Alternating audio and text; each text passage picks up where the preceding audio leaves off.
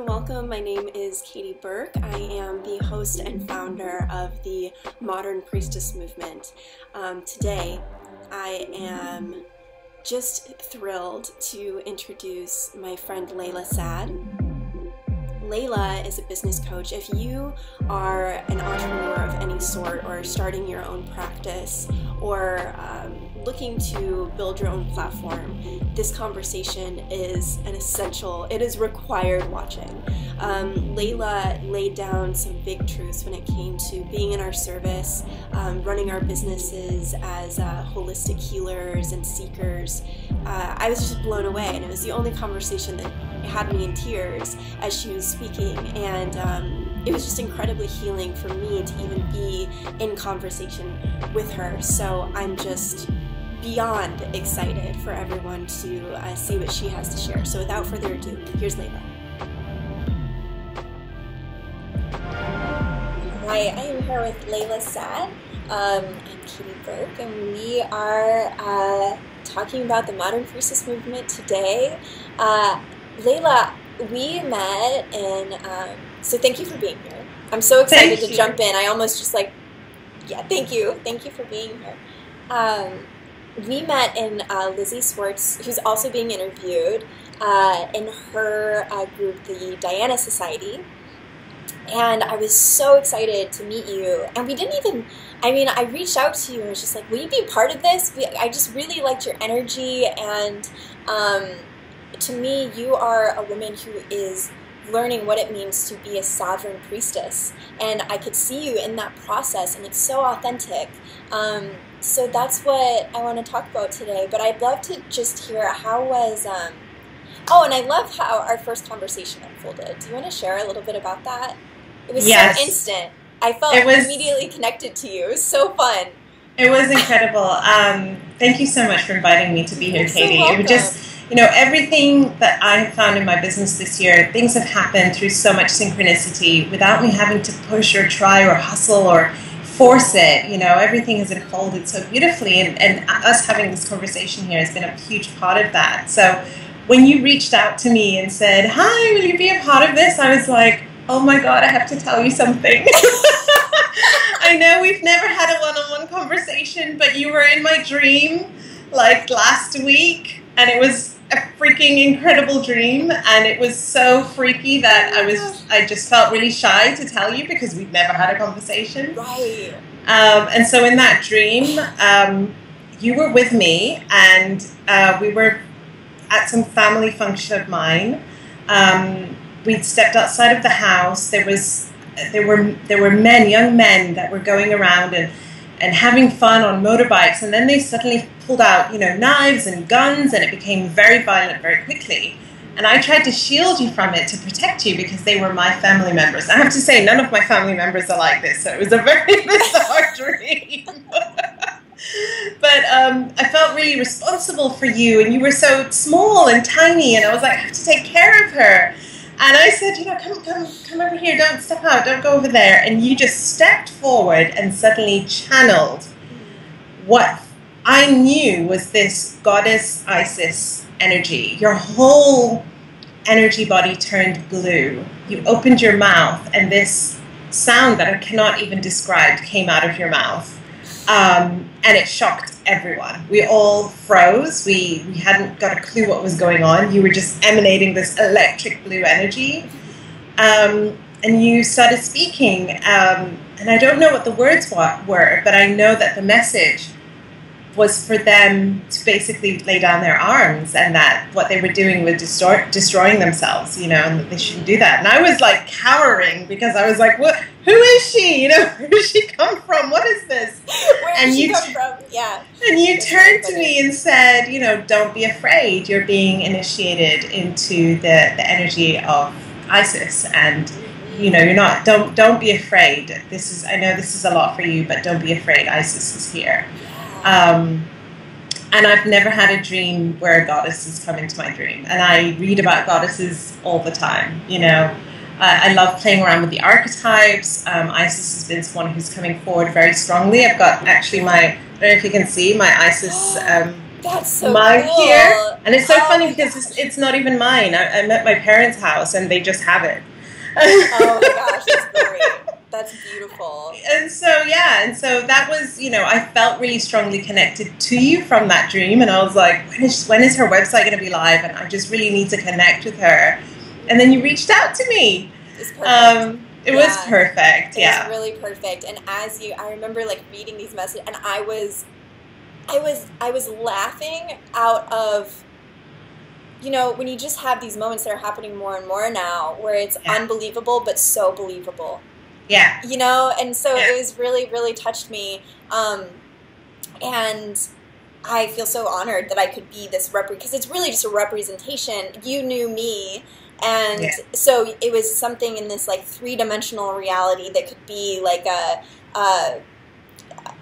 representative of a much bigger thing than what I am. But this Isis energy, who is my main guide, is Isis. Yeah. And so, and she's come into my life full force this year. So yeah, get ready for that initiation with Isis. It's quite a ride, but it's exciting. And I think what you said is so important of don't be afraid of this power that women are starting. I think that they're starting to feel and remember how powerful that they are. And it's coming up very naturally. Yeah. And I think it's coming up in these spurts like that, where it's just such a rush. So yeah, I would encourage anyone who's experiencing something, like, don't be afraid. I think that's kind of normal right now. Yes. It's like, it is. My dreams have been getting crazier and crazier night after night, and I think that's the way that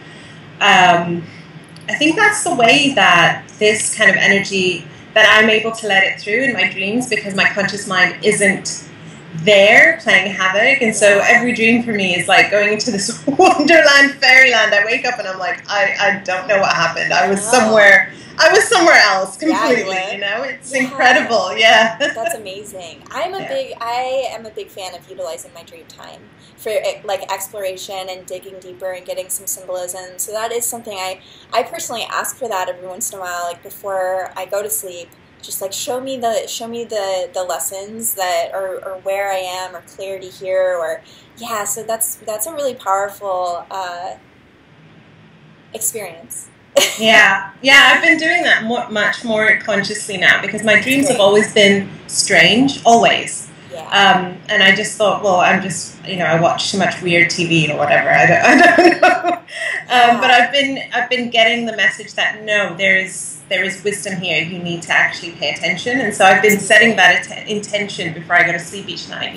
Show me what I need to see, and help me not be afraid of what I'm being shown. That's a big part too. Yeah. So I want to see, do you have anything that you'd like to share about being in the Diana Society that Lizzie is the founder of? I'm getting a lot out of that. So I thought I'd ask, since you've come into this society, what has been unfolding for you? Yeah, so same as how I met you. I just came across Lizzie through Instagram, and she was just sharing, really nice things. I felt really drawn to her. She, I think in her bio, talked about how she's a priestess of Artemis, and Artemis is and Diana is a goddess archetype that I feel very strongly connected to. And so I was immediately like, okay, soul sister here. Yeah. And I had been following her, and she launched this Diana Society, and I was like, I don't have a clue what flower essences are. I don't really even know what we're going to be doing in here, but I just know I need to be there. Yeah. I just really know I need to be there. And it's such a beautiful container. It's such a beautiful space. It's, this year has been even more, I think this is the case for so many of us, even more spiritually transformational than any year I've ever had before. And I find myself opening up to new modalities, new ways of seeing the world. And so being in that place and connecting with amazing women like you, using the flower essences, I can feel a much more gentle but deep transformation taking place. And I absolutely love it. So I know you've got yours there. I've got my priestess of Diana. So I don't know if you can see this, if the light... Flower essences, yeah. I've got a little, my support system right behind me. So I have like a statue of Kuan Yin and my flower essences and a candle with a picture of my daughter. And so all of that's like right behind me here. So yeah, so there's the container itself that Lizzie's created, but yeah, these flower essences. I've been working with them for over a year now. But I do remember when I first started taking them, I was like, oh, these are real. These, you know, and it really surprised me because and since then I've just totally gone down a rabbit hole of working with vibrational medicine. So it's been really, really eye-opening and empowering for me to start working with some of those too. Definitely. I hadn't really worked. I'd started doing some energy work this year, and that was my first time as well. I started working with a Reiki healer, and those sessions have been incredible. I work with her about once a month. And so I was like, okay, I know energy work works. It does actually work. You know, it's not like woo-woo crazy stuff. It really works. But plant medicine hadn't been something that I had explored in this way. And I think a major thing that for me has really sunk in is this role that we have as women, as healers. That we can use what is growing from the earth, what is in this, 3D dimension reality that we have to really heal ourselves and to really empower ourselves. To me, that's incredible. It's really, really incredible. And it does bring back magic, it feels like magic, it really does. And I think about how in ancient traditions, this is normal. I mean, my family has a background that is a mixture of Arab and African, and it's normal for them to use plants and those kinds of things as medicine. But I'd always kind of thought, they're just doing it, but it's not really doing anything. That's such a good point. That's such a good point, because I do think a lot of us kind of remember those traditions, and it's like, well, they just did it because there was nothing else to do, and it's just always been done, and it's what you do.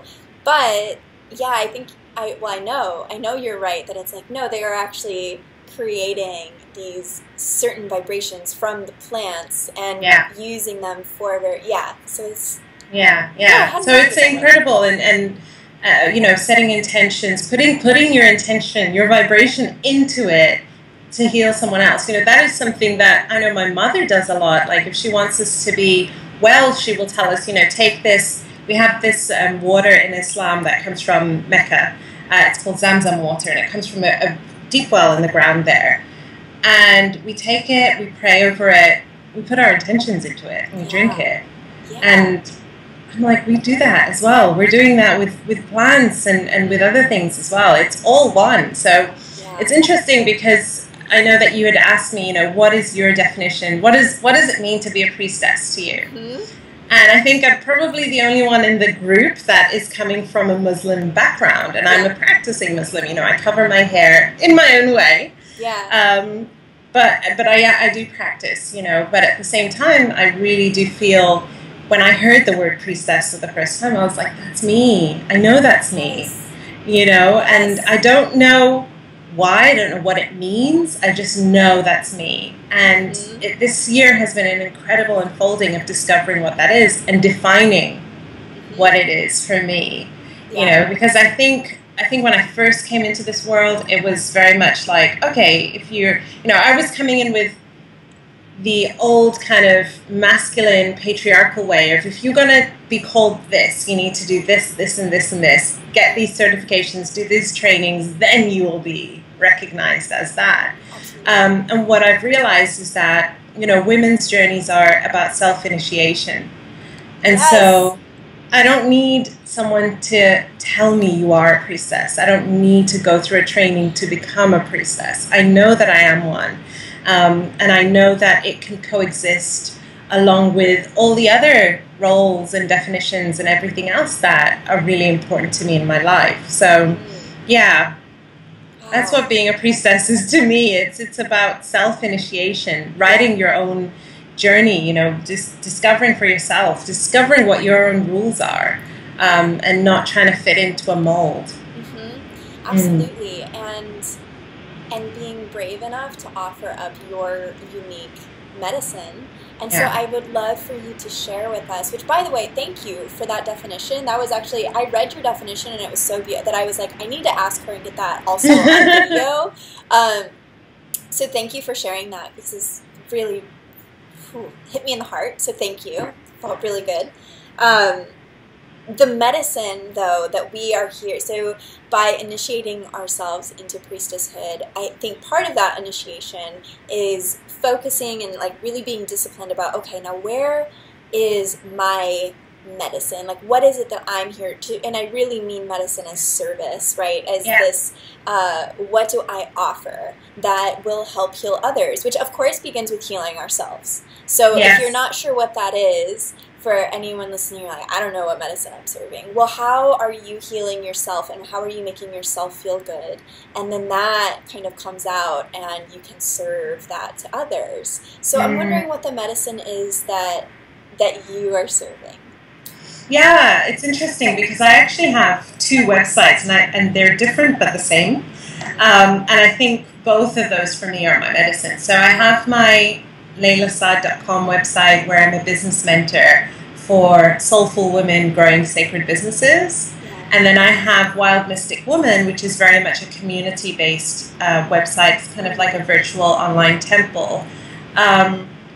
So Wild Mystic Woman for me is about that, what I was just talking about, defining what our own path is, discovering these new ways of being spiritual by our own definitions, discovering our self-expression, discovering our feminine power.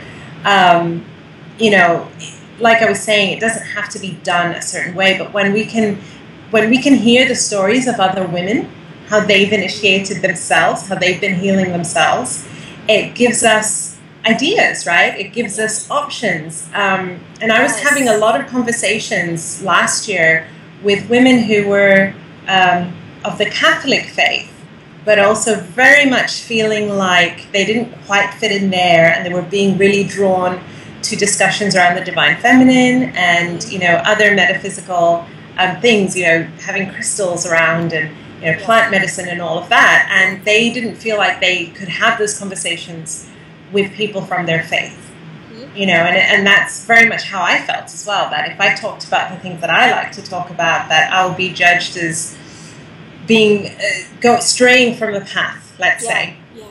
And so I wanted to create a space where we were safe to do that, where we could hold both our traditions, the things that matter to us, and explore this new path of the women that we are becoming and reclaiming our stories.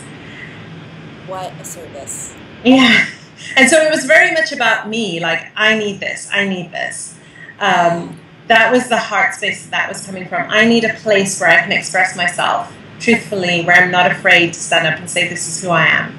I don't want to do it behind closed doors anymore. I want it to be a place where we can do that. And I found that when we can share our voices, when we do it, other people feel comfortable doing it too. So we can come together, and that's why I wanted that place to be a community. So we'll be having guest writers writing there as well. It's not about me at all. No, it sounds like this is beautiful. You're creating the container. That's what it is. You know, it's not about you. It's like, it's about the container of the mission. And that is legacy work, which is really what we're all here to do. It's like to create something that we can detach our person from, so that if we had to hand it off to someone else, they could care for that community. So you're building a really beautiful container that's so modern, because that, you know, it's about bridging a lot of these like very rooted ancestral, like traditional, you know, things with some new information that we all, you know, and bridging that. So how current and modern of an offering. Yeah, and just, you know, in the literature, the blogs and everything that I was reading, for women who are doing this kind of work, I wasn't seeing myself represented. I wasn't seeing women who didn't want to just forget about the traditional religious background that they had come from, that was still a really important part of who they were. And they were also this. So that's what that is for me. And, you know, in the future, one of my plans there is to create women's circles. So I've never done it before, but again, it's something that I'm really feeling called to do. Is I want to be having these conversations like we're having now, where it's like, I'm sharing my truth, you're sharing your truth, and we don't have to hold it all inside and pretend to be someone that we're not. Yeah. So that's my medicine with Wild Mystic Woman, and then with my coach. I want to ask you about the other website. Yeah, so my coaching business. So what I've come to realize is that entrepreneurship is a spiritual journey. Absolutely. Right? So I realized that pretty quickly, and I was like, shit, it's not about the strategies. It's really not. Like, you could do any strategies and something will work. If you throw enough things against the wall, something will stick. Mm-hmm. But do you have the inner foundation? Are you doing your inner work? Yes. I've always seen entrepreneurship as this container. It's this cauldron that you come. You think that you're there to build this business, but as you're building this business, you're being built, you're being transformed, you're being created. Every new blog that you post, every new offering that you create and put out there into the world and hope people will buy it, that is also initiation. And so my work is really about supporting, as I said, soulful women who are growing sacred businesses, who recognize that there is this whole other spiritual side to business, and they want both. They want strategy, but they want soul. They want to be led by their intuition and their creativity. They want their freedom right at the forefront. And they're also ambitious. They also want to go out and really impact a lot of people, but they're not willing to sacrifice their core values to be stuck into what I call cookie cutter business strategies, that business has to be done a certain way. Yeah, totally. It doesn't have to be done a certain way. Each one of us is so unique. Our medicine is so unique. And you just have no idea how, like I said, this year, the opportunities that I've been getting, completely not manufactured, completely not orchestrated. I wrote a blog post a few months ago, which was just like, I just really feel like I need to write this. And it was about 6-figure business coaches, and it just blew up. Yes. Yeah. I'm linking it. Everybody needs to read that who's watching this. It was fucking brilliant. And I don't swear like that a lot, but that's how this is just connecting right now. That you wrote that. Yeah. I love you. I love you too. I shared that, I think, before you were in the Diana Society. This is so fun. I shared that article. Back in April, I think. That was in April. Yeah. And ever since then, something that I said, I want to write this because I was running a beta program, and I was telling my clients, it was all about positioning yourself. And I was telling my clients, if you want to authentically position yourself, the content that you create has to be your truth. Yes. And you need to really stand for something. Like, what is it in your industry that just drives you crazy, that there is a better way for it? Be willing to stand out and say something that matters to you. And I was like, I'm telling them this, and I haven't done that yet. So I need to do that. Yeah. And that blog post was me saying I need to be in integrity with what I'm teaching. This is something I've been thinking for a long time. I think the people that I have on my very tiny list will be interested in it. And literally overnight, people from all over the world. I shared it. I read that and I was like, this. This is it. You were standing in your truth, and you were saying something that I couldn't put words to, and you did. And thank you for writing that, because it was really powerful for me. That was a step for me in the spring to step even more towards this authentic. This is so beautiful. That makes me so happy. That makes me want to cry. Yeah, I totally know that article. And I shared it on and I think you were like, thanks for sharing. And I was like, thumbs up. Yeah, it's amazing. Like, keep doing you. And we move on, right? And the new information keeps coming. But I didn't put that together that you wrote that. Well, that was, for me, was a huge, just just God just saying, here's a gift for you. Oh, and yes. now you're going to go on a crazy roller coaster ride, Yes. because a lot of things happen after that. But one of the hugest things that I will always be grateful for is it connected me to so many different people who hadn't heard about my work. Uh-huh. And it was something that, it wasn't, what I wrote wasn't brand new. People had been saying it for a while. But for some reason, it just took off. I don't know what it was. It was just divine timing. Because you were listening. You were that clear channel that it was the right moment, and it's still the right moment for women who are going to find that article. It's going to hit them in the heart like it did me, and that it really did give me permission to take one step towards more of my authentic. Because I totally struggled with that. It's going to be funny when. Like as I keep my blog, as it keeps evolving, if you go back to those very first posts, it was very much, I thought the only way to do it was to hustle. Right. That's what I thought, okay, yeah, I made this decision to transition out of a 9-to-5 type of steady paycheck type of career to work for myself. And what I was being fed was, well, you have to do it this way in this formula. So I really, I latched onto that for dear life because I had given up so much and I needed that structure. Or I thought that I did. I didn't. But I thought that I did. Right. And so by you writing that article, and obviously I will link it in the notes next to this video so everyone can read it, that is... it really did. It helped me even break further away from that lie that I told myself when I got started, that it has to be this formula, it has to be by this program, and all of these things. So thank you for giving us permission to take our power back and run our businesses how we want to, because that is a huge gift for the women who are listening, to get out of thinking that you have to follow a formula. Yeah. It's not, and maybe some of those will inspire certain processes, absolutely, but it's not as important to listening to what's in here. Yeah. Right. Yeah, so and that's the thing, is that I realized, so that's my medicine, in that business is through, communication has always been a strength for me. Speaking, writing has always been a natural strength for me.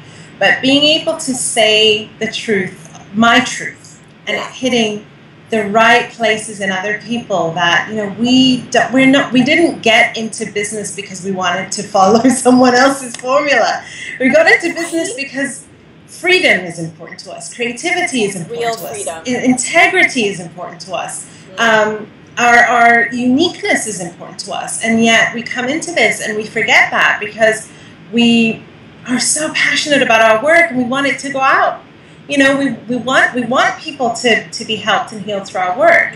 And so what I found over the last few months is, while there is this huge transition now taking place where people are like, no, I'm not going to do that anymore. I'm going to trust myself. I'm going to trust that things are going to work out. Yeah. And so ever since that happened to me, I've realized, and I've seen it with my friends and colleagues as well, is that when we are in alignment, when we are in our truth, when we trust that whatever is supposed to be coming will come, and we're doing our work, whatever is supposed to come will come. I wasn't looking to be in this series. I didn't even know it was happening. I've been on my own priestess inner journey. It's been all about me. I haven't been like, I need to tell people I'm a priestess or anything like that. It's been all about me.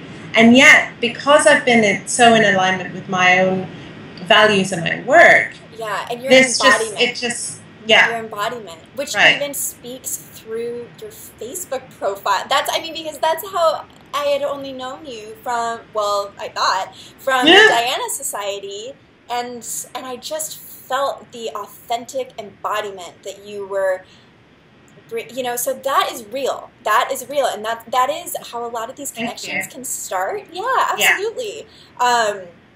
It's just, there is truth to the energy that you're putting into your work, not just the content, but the energy and the intention and embodiment behind it. So, So when I work with clients and we're talking about, okay, I want to put this program out, for me, I'll really explore why. What is it about this? What is it that you're actually trying to do? Are you doing it because you think you need to do it? Or is there something else that's really calling to you that you think won't work? but actually that's the thing that's going to work. Right. And then when we look at launch strategies, you know, email marketing and all that, I'm like, you don't have to do what everyone else is doing. What feels right to you? What feels like a heart connection to you? Yeah. Write the emails the way you want to write them. Do the launch period the way that you want to do it. Trust that the people that are going to be drawn to your work are already in your sphere. Like, they're already just waiting for you to open up and put it out there, and they're just like, hand over.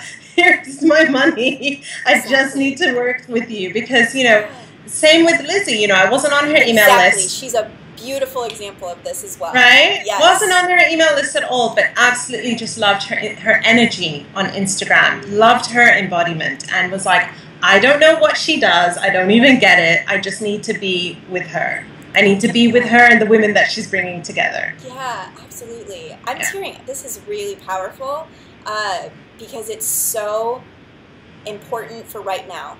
And it's so important. I can feel the women who are going to watch this and see you, and it's going to give them so much permission. And that is what's really needed right now. We really need more of this permission to start doing our work authentically. Yeah. And so thank you for being brave enough to do it this way. Thank you for being brave enough to do it this way. So I'm incredibly touched because I can feel the women accessing your energy, and it's going to change them. It really will. So thank you for being a part of this, and tell us what your offerings are right now. Thank you. I just thank you. I can feel my heart and your heart. Just, I know. You know. Thank you so much. So beautiful. And to everyone that's watching this, you know, I talk a lot about queen and sovereignty a lot in my work. I have for a long time, and you know, just what you were saying about that embodiment piece. Just trust yourself. Trust that you know what's best for you. Trust that the inner work that you're doing isn't separate from the business strategy. It is the business strategy. And if you're in these circles, you know, say that one more time, because that is so big to trust. Say that one more time. Trust that your inner strategy is the business. Is that what you said? Yeah. Trust that your inner work is your business strategy. That's it. That's beautiful. Yeah. Ooh, yeah. We're doing these meditations and taking the flower essences and, you know, adorning ourselves in crystals and praying and doing moon rituals and all of that, and that's for us, but it is also our business strategy. It's when we are coming into our business strategy, okay, how do I want to perceive now? You know, we know that when we're in our divine feminine power, we want to flow, right? Yes. We want to be in this spiral circle energy. We want to go with our intuition. We want there to be a lot of transparency, a lot of communion and sisterhood. And yet we go into our businesses and we're like, right, so I need to publish a newsletter every Thursday at 10 a.m. this time. And then I need to have an opt-in that's a 3-part video series, you know, and then have X many marketing emails and let people know that there's an early bird price and there's this part. And it's like, whoa, you know, why have you just split yourself in that way? You know, and if you were to bring that inner work that you're doing into your business strategy, how different would your business strategy look? You know, what tweaks might you make? And it might be that they're the same, by the way. You know, there's nothing wrong with those strategies that I've just said. Right. But it's the energy that you're doing them with. Yeah, and the motive and what. Right. Where is that coming from? Absolutely. This is so it's been really wild for me to see. So I'll give a little context. I sent everyone a link to get on my calendar, so I didn't really know like who was going to set the interviews on what days. It just kind of worked out the way that it did, and then each day, you know, I didn't schedule them. You guys picked your own time slots of when you've had like a roster each day, right? And it's been so interesting because just the last recording that I did is Lori Lumeria. I don't know if you follow her on Instagram, but she's brilliant, and we just had a very similar conversation about. And this has been a little bit of the theme today, is bringing the spiritual work and the business are the same. They're not separate. It really is about bringing those two together. So I would encourage, if this is landing with everyone, to watch that interview too, because we kind of dig into that a little bit deeper. But it's so true right now. Don't you? I mean, you're seeing it all the time, I'm sure, of that separation and where it needs to come together. Yes, absolutely. Yeah. I used to stress out because freedom is like one of my highest core values. And so this, emailing newsletter on set day each week just felt stressful to me, always. Yeah. And now I'm coming from a place of, when I have something to say, I will say it. Yes. Right? And that something to say has been because I've been doing my inner processes. I've been journeying and really processing and really growing. And from that growth, that's what I'll share. Whereas if I'm banging out content each week because I'm being told that's the only way to build your list and to get more subscribers and all of that, I'm like, yeah, but the internet is such a busy place. Like, we don't need more content. We need more truth. We need more depth. We need more real connection. So if you're like, I just want to write once a month or twice a month, do it. Do it. It doesn't have to be. We make connections through so many other places than just through our email list. We connect to people on social media, on things that we post ourselves, and then the calls that we have. So trust that whatever you're putting out there, those people, as long as you're embodied, you are doing your inner work, you're really digging into what is my sacred medicine, you're really trying to explore what your message is, and you're sharing it. It's not just like held closely here, you're actually sharing it in process. Yeah. People who are just like, she's speaking my words, she's my people, they're just going to be drawn into you. Absolutely. Yeah. Absolutely. I'm just going to tell you, on a personal level, I'm going to archive this interview for my own personal ego. Because I honestly, you know what, I think I maybe have reached the tipping point. I think I really have, but this is powerful. This is powerful. And so, yes, thank you. I'm glad. And this is my work with my clients. So if anyone is looking to, working, there are different ways of working with coaches. You don't need to work with a coach who's like, you need to do this, and I will hold you accountable and you should get it done. When I work with a coach, I want to work with someone who walks right by my side and says, let's do this together. Let's hold hands and walk this path together. And my job is to keep you true to yourself. That's it. That's it. Thank you for doing that. Thank you for doing that.